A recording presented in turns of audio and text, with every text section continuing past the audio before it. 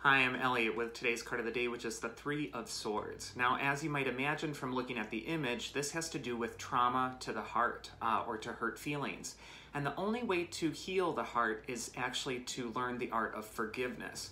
Now, this can be really difficult because the heart sometimes wants to hang on to the past betrayal because it gives a false sense of power. It gives you a sense of righteous indignation that you are the victim and had this happen to you, and so you're the better person, and somehow this is going to make you stronger, and if you hang on to it, you're going to avoid getting hurt again.